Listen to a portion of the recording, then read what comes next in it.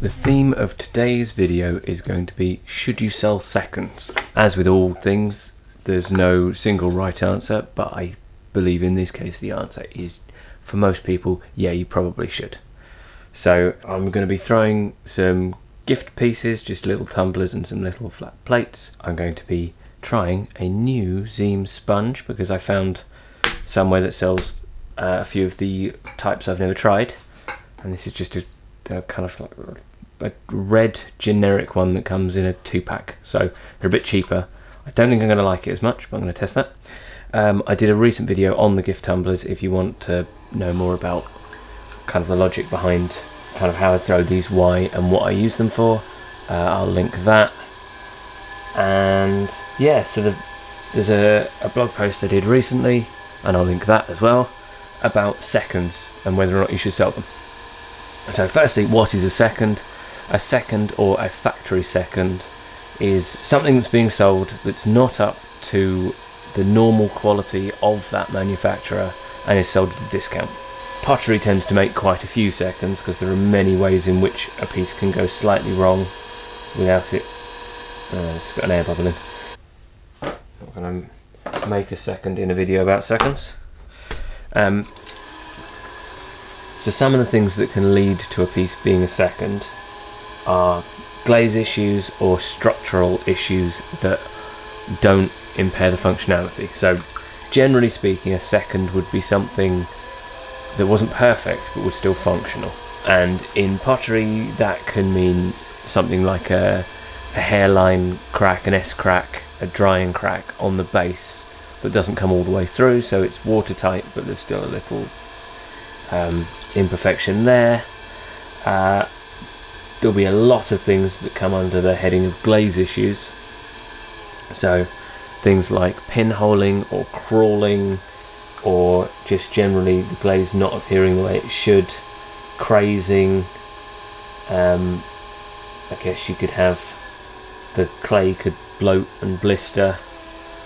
All of these sorts of things affect how a piece looks, and depending on where they're located, they can affect a piece's function or not.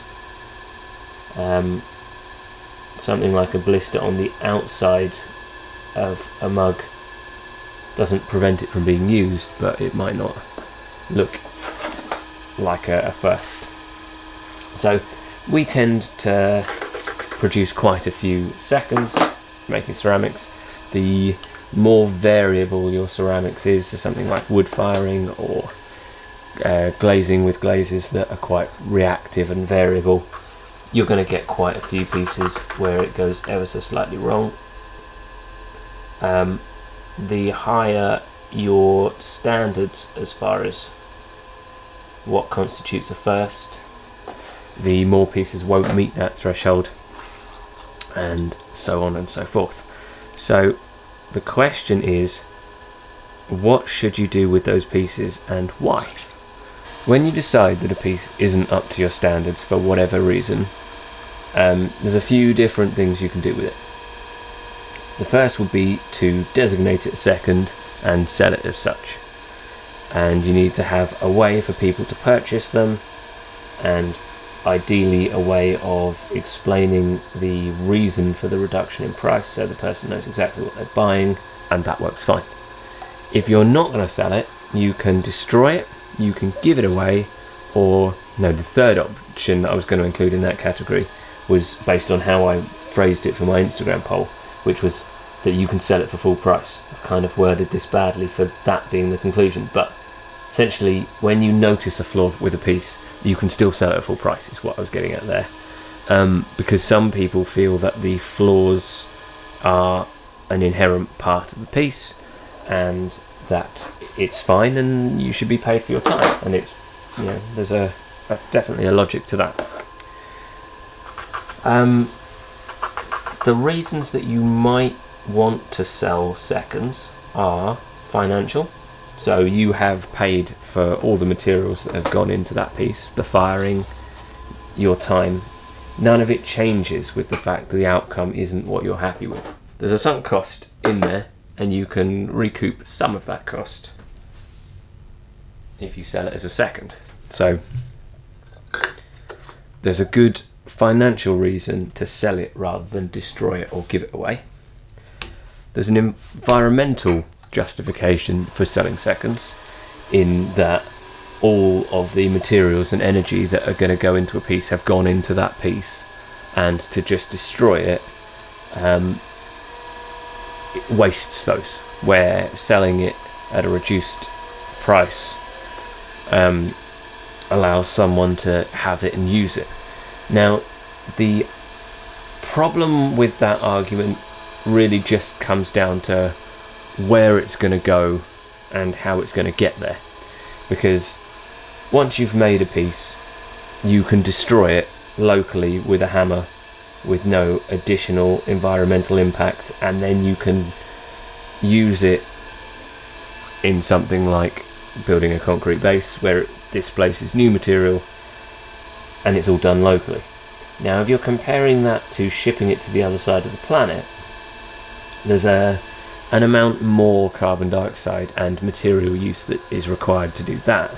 So it comes down to how much a piece is going to be used when it arrives, and how much additional environmental damage would be done by getting it to its new home, whether or not selling it to there is a net win for the environment, or potentially actually not an improvement.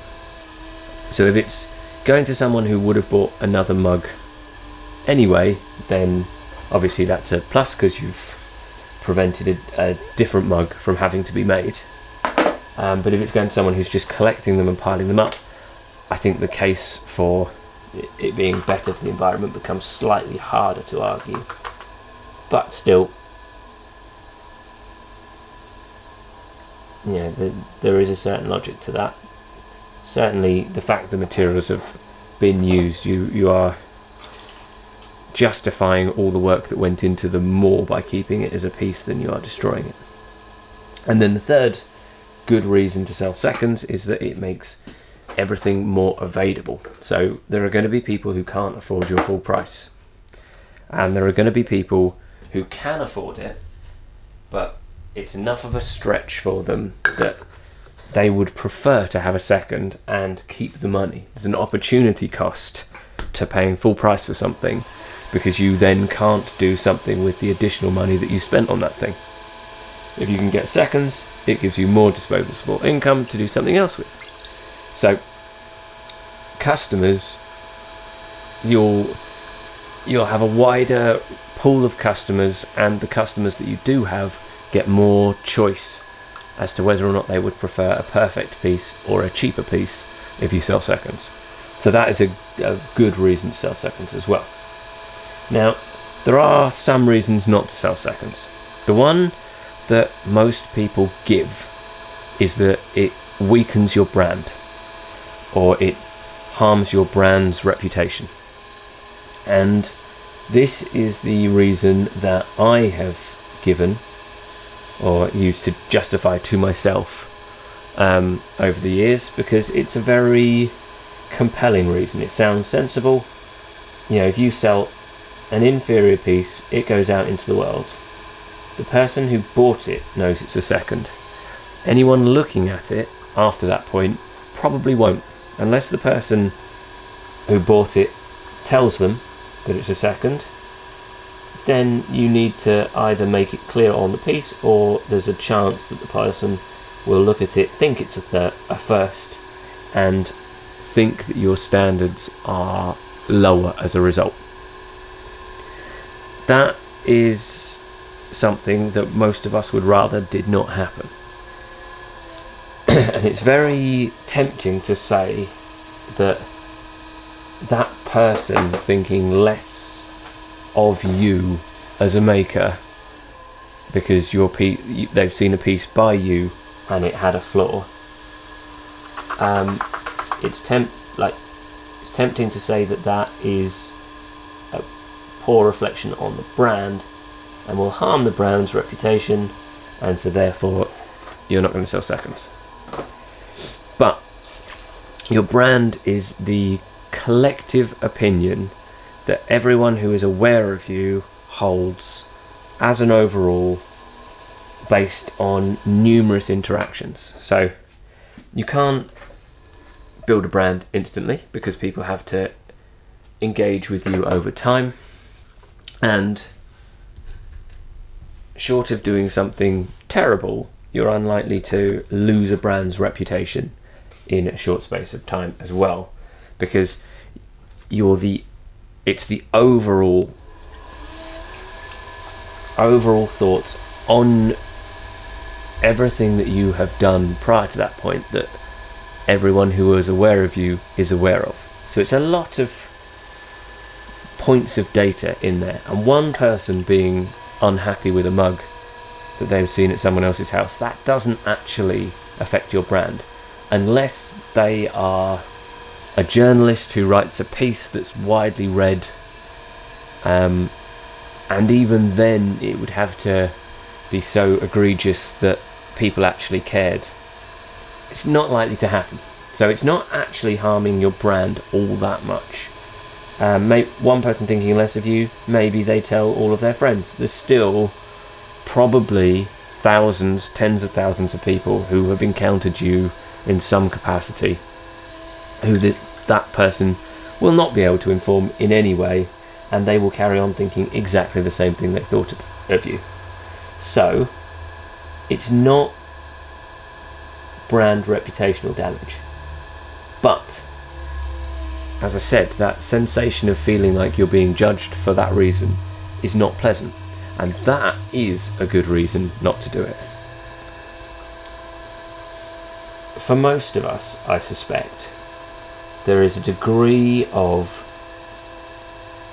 imposter syndrome, or imposter feelings, depending on which term you prefer, and perfectionism, basically.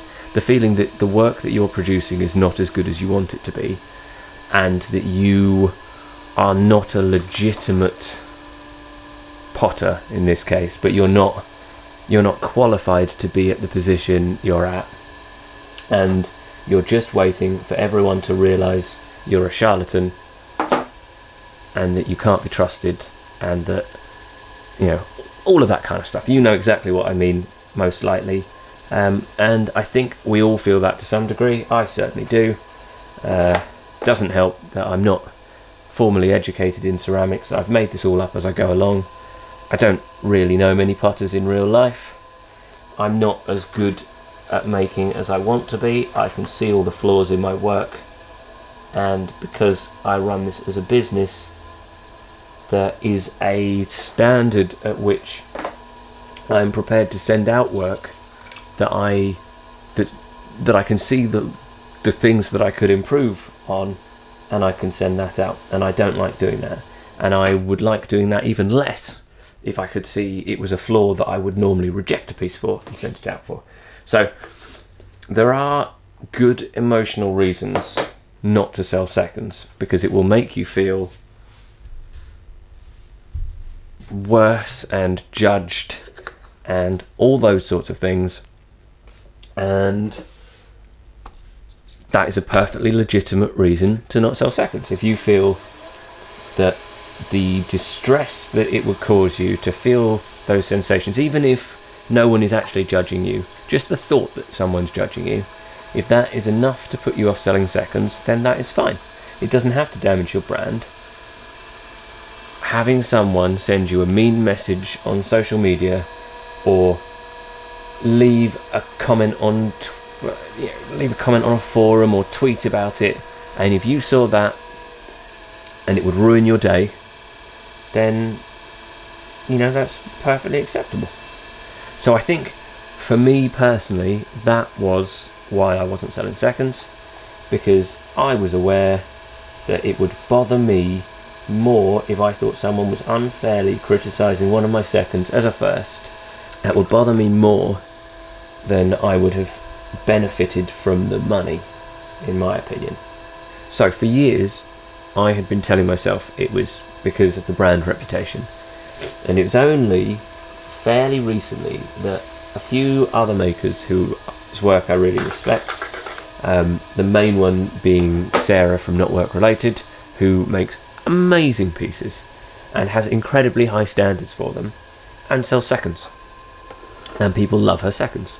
And they love the seconds because the firsts are difficult to get hold of and they're not cheap. And a second will be nearly as good as a first because she has immaculately high standards, and you can get it cheaper. So her audience is very keen on that. Her brand has not been harmed by that. So why is it that I feel like my brand is going to be harmed by it? Which is where I came to actually stop and think about it for more than a few minutes and realise that my brand isn't going to be harmed by it. But it might cause me to be slightly bothered if I thought people were saying mean things about me.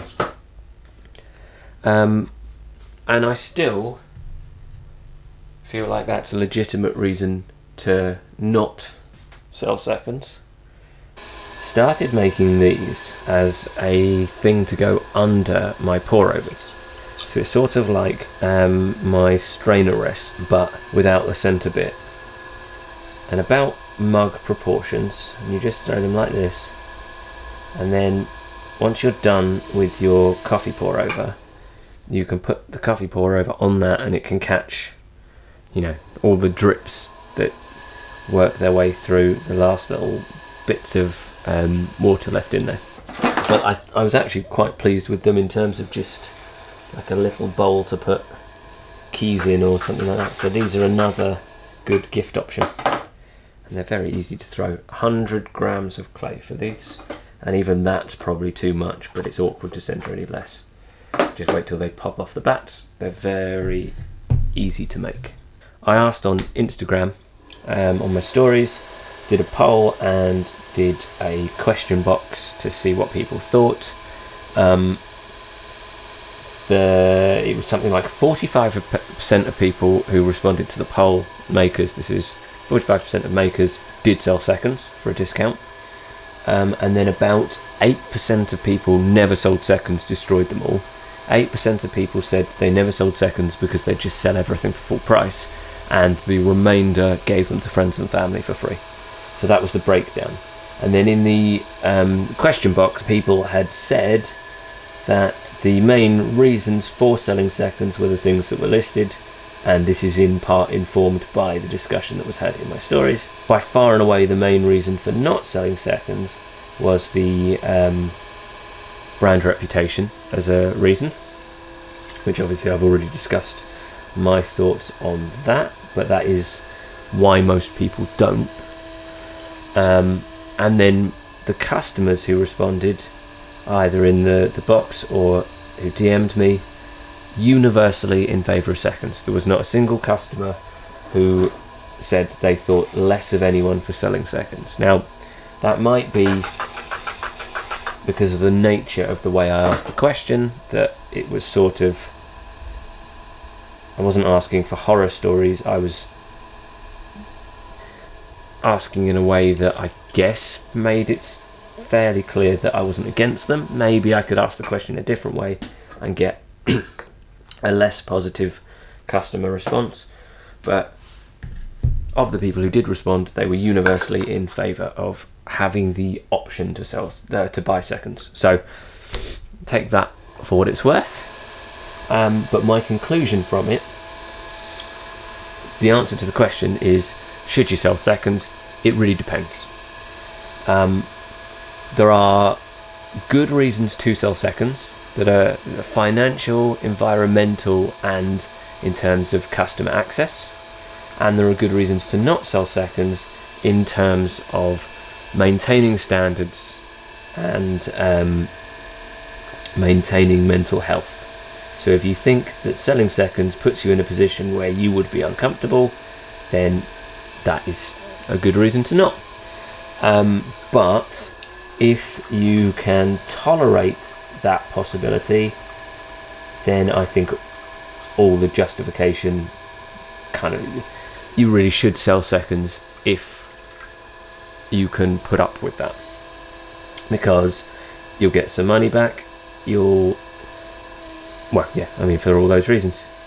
It's just better all round if you can happily sell seconds, and not everyone's going to be able to, and that is fine.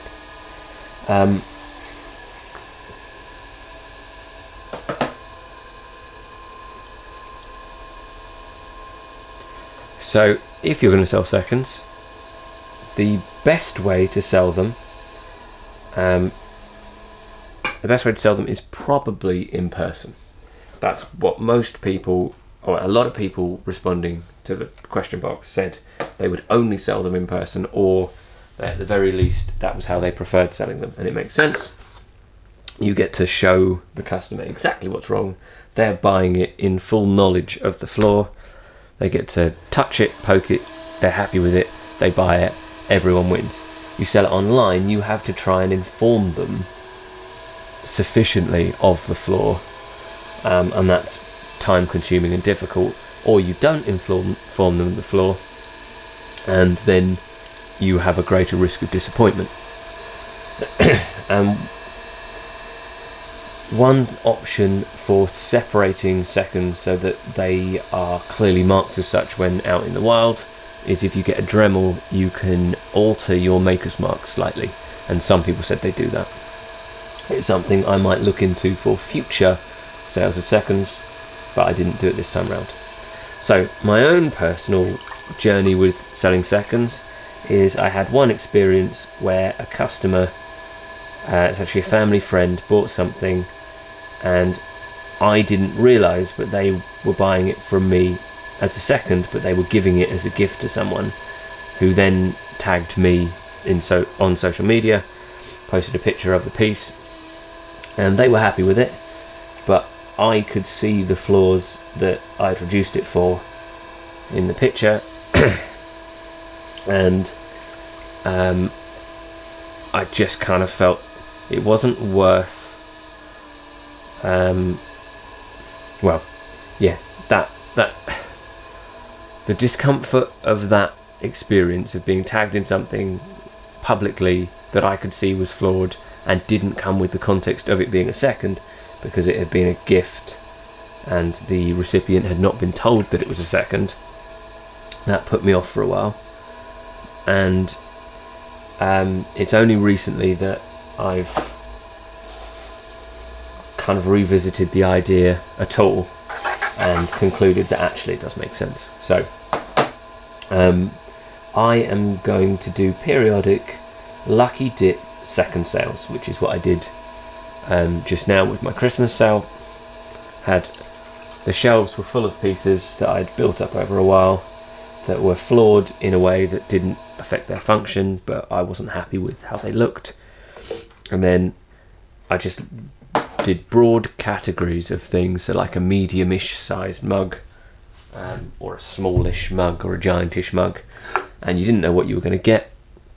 And I'd knocked a third off the price, and then of the profit, so this was just so I could take the postage part out first.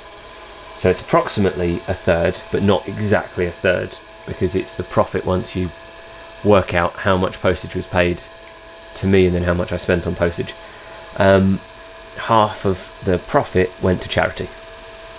So I raised around £350, and it's going to homelessness and food insecurity charities, which, given that we're having a particularly cold snap here at the moment, temperatures are dropping down significantly below what they would normally be this time of year, and there's a fuel shortage and homeless. It's just a situation in which those two things, they definitely need more money than they would normally, and so it's done a few £100 worth of goods. Yep, a few £100 worth of good.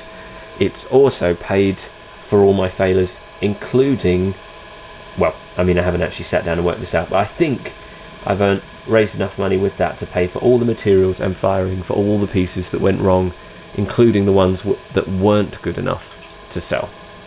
So I haven't lost money on the failed pieces that I wouldn't otherwise have sold. And there are lots of people who are pleased because they got a piece for 2/3 the normal price.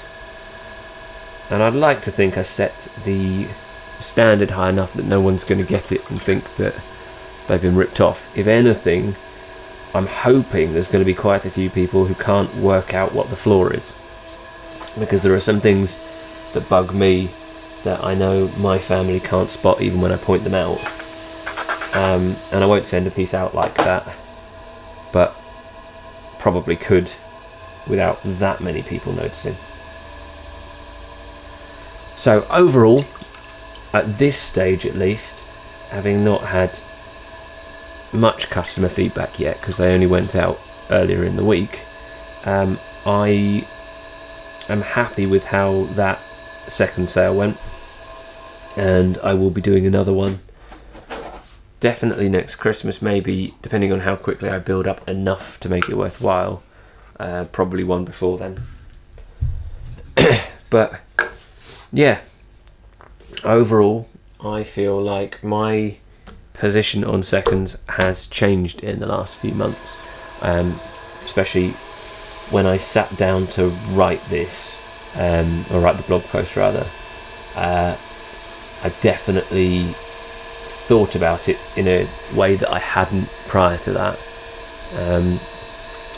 and I feel the argument for selling seconds is much stronger than the argument against, so long as you can put up with the discomfort, the potential discomfort. And if you can't, then as I said, that is a perfectly good reason not to do it. At the end of the day, that's the main thing. You are the person responsible for them, and if a piece just doesn't meet your standards to the extent that you're not prepared to sell it, then that is entirely your decision. I think I have run out of voice and run out of things to say, so I will end there. If you've got any comments, thoughts, let me know in the comments. All the things that I mentioned I'll link in the description, and I don't like this sponge as much as the porcelain one. It's significantly softer. One of the things I really like about the Zoom sponges is they're almost halfway between a sponge and a rib. This is closer to the Mud Tools kind of consistency. But if you like the Mud Tools sponges, you might get on better with these. So they're just, I think they're called heavy duty sponges. The red ones, they come in a 2-pack, and they're a bit cheaper than the normal one-off ones, I think. But yeah, that's it. I hope something here was useful, and if I've changed your mind about selling seconds, then please let me know, because I would be very interested to see what everyone's take on it is.